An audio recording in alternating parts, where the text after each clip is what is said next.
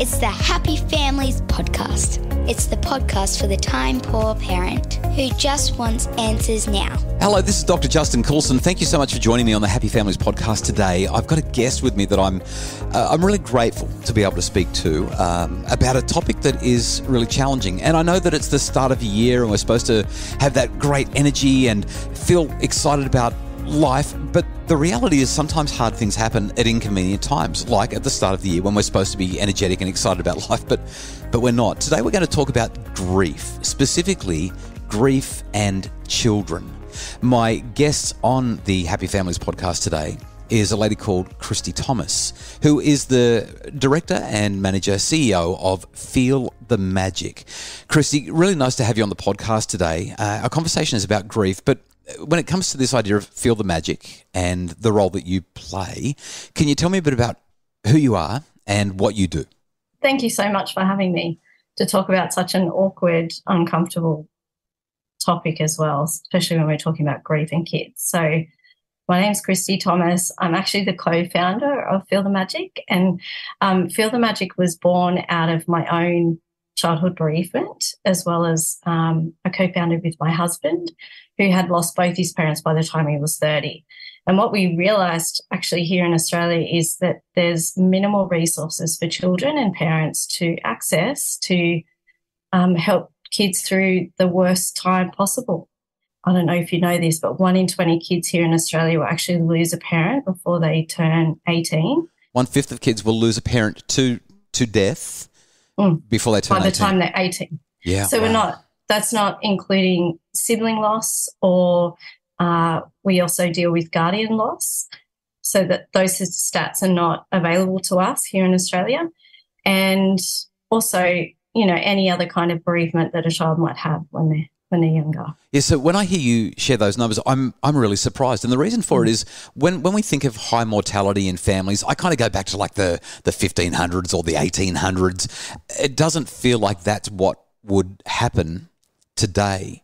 So, in fact, maybe I can share a brief story to highlight just how challenging it is, though, to put this into perspective. In all the years that I've been doing the work that I do, only once have I had to speak with a parent who was helping her children go through bereavement. As it happened, these two girls who were under the age of 10 had lost their dad to suicide. They were grieving. And when I spoke to this particular mum, I said, well, how can I help you most?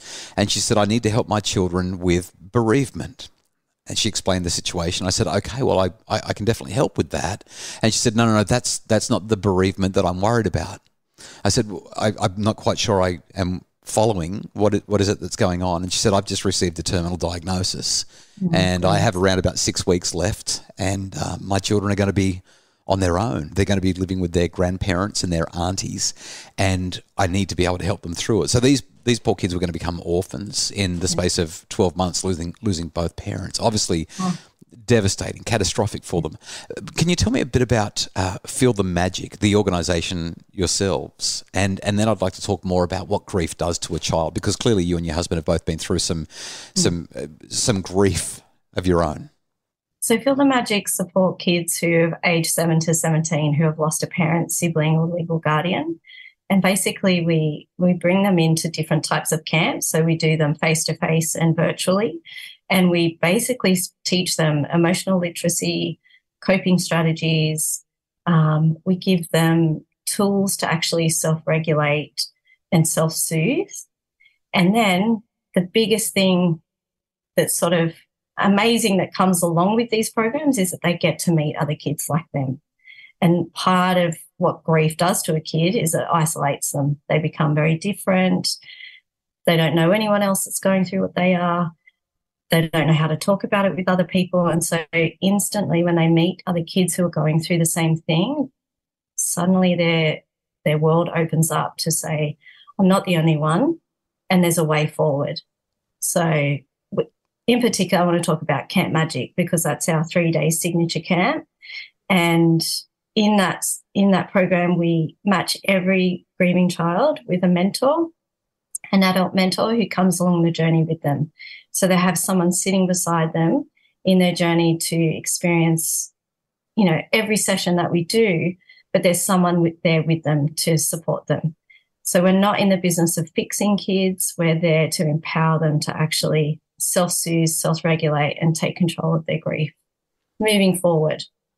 I'm listening to what you're talking about in terms of the challenges that kids have, feeling isolated, feeling like they've, I guess, lost part of their identity when they lose a parent, and the way they look for somebody who will understand, somebody who would empathise. In all of the research that I've done, this is an area that I've never investigated. I'm curious if you can explain any other findings from a research point of view in terms of how children respond to, how they cope with the loss and the subsequent grieving of a parent. Yeah, there's some really obvious things that happen to a kid just from speaking to hundreds of families and parents of kids who have lost someone significant. One of the main things is they really suffer with anxiety or separation anxiety, especially if they've lost a parent. So if they've lost a parent, they become very, very, very careful around the parent who's left. So they don't want to leave them because they're scared of losing them as well. So that's one thing. Any other behaviours like, acting out or their emotional dysregulation and their reaction to things can be quite overwhelming, especially for a parent who's grieving as well. So managing that can be really difficult. Isolation, and then they're much more likely in their teen years to withdraw and, be involved in risk-taking behaviours. And sadly, research has shown that a child who has had a significant bereavement before the age of 18 is 6 times more likely to die by suicide. So we really look at the work that we do as early intervention to ensure that that child doesn't have lifelong mental health issues. Yeah, life-saving. Kristy, thank you for sharing those research outcomes to something that's so challenging. Yeah. How do you recommend that parents respond to children when they're dealing with loss and grief? So if we were to look at it developmentally, I know that you said that what you do in your organisation in Feel the Magic is primarily focused on kids from 7 through 17. But if we start just with younger children, let's say toddlers and preschoolers, and then we can talk about the bigger kids after that, what do you recommend parents do if the children have lost a parent? The number one thing we recommend is for the parent to absolutely seek support and help for themselves to ensure that they're modelling healthy grieving so that the child can look to them. Right, and that wouldn't matter. It wouldn't matter if the child was little or big in that case. Doesn't matter. Just look after you. Look after you. Ask for help. Accept help when it's offered, because people do come to the party with support. Feel it to heal it is what we say. You've got to absolutely face that grief to ensure that you can move forward later and walk alongside your grief. So when we're talking toddler age, being honest across all ages around what's happened, using really direct language, so not being vague around, they've gone away, because you don't want to create opportunities for the child to think, they're coming back. Or to think that other people are going to go away and they'll also live their life. So using words like dead, died is really important so that maybe they don't understand what that word means. They can seek out what that word does mean, but it's the truth of what's happened. See, hearing you say that, I know that it's true. I've written articles about this side of things, and I know what the research says around this. Yeah. And yet, hearing you say it, there's that part of me that wants to say no, but can we just soften a little bit for the kids? Yeah. Can we just make it a little bit more palatable, a little bit nicer, a little bit more gentle? Because it's such a heavy word. It's so final. Yes. And that's what we do as a human race, is we want to care for that child who's going to be in pain when you deliver a message like daddy's died or mum's died. But being clear and direct is really important for their growth.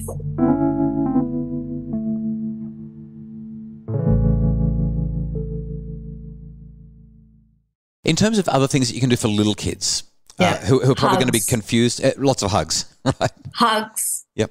Connection, time, spending time with them, creating rituals around their loved one. Beautiful. In terms of memorial type things is really important. crafting with them and doing things that are quite creative can help bring out, having chats with them about their grief. So that's for the little ones. And then when we're talking 7 to 9, very similar. They just want connection with their parents. They really do. They just need love, care, support, direct language, and a safe space to be able to share what they're going through. When we're talking 10 to 13. Yeah. As they start to get older and move towards those tween and teen years, I presume that it changes because their responses change, right? I have to say this is the most popular age group where we have children come into the programs. Sometimes 7 to 9, they're still too young to process and coming in, especially being left alone. But 10 to 13 seems to be our target area because I hate to say it, but the parent still has some say over what the child does. So they can easily come to our programs, but they get so much out of having been connected with other kids their age, having a safe space where they're not protecting their parents' feelings or other people's feelings, where they can share how they feel, is so incredibly impactful for them. Yeah, so again, direct language, lots of connection. But this age group really, and I would say teens, when I'm talking 14 to 17, a lot of them lose sight of what makes them feel good. So once they may have been somebody who, I've heard this story a million times, but say we had a child who loved playing football and it was something that they did with their dad very often. And the minute dad passed away, no more football. It just was too hard. But the parent who's parenting, or the mum who's parenting this child, knows that football will be really good for him. So helping the child, supporting the child to find or get back to activities that make them feel good. Kristy, you mentioned before about looking after yourself as a parent. How much of our ability to guide our children through their grief is predicted by or reliant on our ability to be well ourselves? It's hard to gauge how much, but I think, like I said at the top, it's almost the most important thing. If you care for yourself and your own grief, then you're modeling that behaviour and you can then therefore be much more connected with your child. If you're pushing it down, it's hard to connect outwards because you're so holding so tight onto feelings that hurt or are painful. I think parents are just scared that if they let it out, it's never going to stop, and especially kids too. And often I meet children who hold it in because they don't want to upset mum or dad as well. But what we find is, if you let it out, it doesn't last forever, and it kind of reduces the pain a bit for next time. And if they become few and far between, but then they also get easier. And then outside of letting it out, there's this huge relief. Like I see it at Camp Magic all the time. We'll go into one of the therapeutic sessions and there'll be kids crying and having it, talking and sharing their feelings. And it's been a really heavy moment. And not more than 10 minutes later, they're out kicking a football or playing with a ball and laughing and having fun. So kids, when given an opportunity, are really good at grieving because they just get it. They're just so in tune with their emotions if they're given the space. Do you think that sometimes parents just try to fix things too fast? Oh, absolutely. It's hard not to. Yeah. When you see your child in pain, and you're feeling that pain yourself, so you're really connected to their pain as well, it's hard not to try to fix or want to fix. It's really hard. And at the same time, you're also trying to just get on with life, right? Like we've still got to go to school, or we've still got to look after the house or go to work or deal with all the other stuff that life demands of us. It's not like we can say, okay, there has been a death and now we're going to take 6 weeks and do nothing but wear black and sit in ash and grieve. That's not what we do in 2023, is it? It's not how our society works. Last question for you. I mean, I'd love to talk to you about this for so much longer. There's so much that we haven't even scratched the surface of. But if people want to find out more about Feel the Magic and Camp Magic, the work that you're doing, where would you send them? Where's the best place for them to go? our website is the best place, feelthemagic.org.au. We've got all the information you need to know about what programs we have, where and when. Also, we have this amazing grief resource hub. So you can go on there and find books and videos and podcasts and other organisations who deal with grief and bereavement. So there's a real hub there that you can go to for any kind of resources that you might need. And we have an incredible intake officer. Her name's Lauren. If you fill out an inquiry form, she'll get in contact with you. And if you want to talk by email, if you want to talk by text or on the phone, she's available to you anytime. So, wow, 1 in 20 under 18 are going through this at some point in their life. I think the work you do really matters. Kristy, it's been a delight to talk with you. That's Kristy Thomas from Feel the Magic. The Happy Families podcast is produced by Justin Ruon from Bridge Media. Craig Bruce is our executive producer. For more info, please visit happyfamilies.com.au and check out our show notes for more about Feel the Magic.